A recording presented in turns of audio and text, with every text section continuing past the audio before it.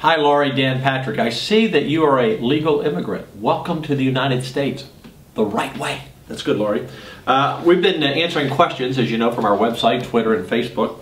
And Laurie's question, by the way, I'm in the middle of lunch, Laurie, if it's okay. Chick-fil-A, good Christian conservative sponsor, drinking my Diet Dan Patrick Cola, and only on my Patrick plasticware. Laurie, the question is, which is a serious question, can you tell me how to protect the border, how I'm going to do it for the flood of illegals? Laurie, let me share this with you.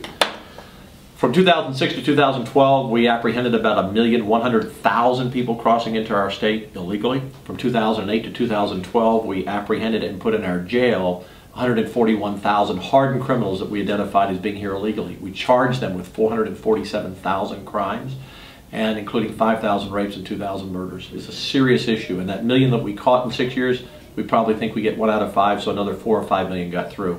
Here's how you do it, Laurie. Number one, you have to have a lieutenant governor that says this is the #1 priority for our state. Any society, as my friend John Hagee in San Antonio likes to say, Pastor Hagee, any society that does not use its freedom to defend its freedom will lose its freedom. We have a responsibility. It is the federal government's responsibility to secure the border, but it's our problem. And we can do it with manpower, with money, and technology.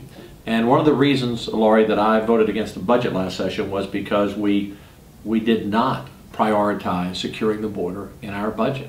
And we haven't really in the last several years. So as Lieutenant Governor, it's a matter of money and manpower. We need more DPS troopers, several hundred. I want to increase the State Guard from 2,000 to 5,000. Those are all volunteer folks. They want to help.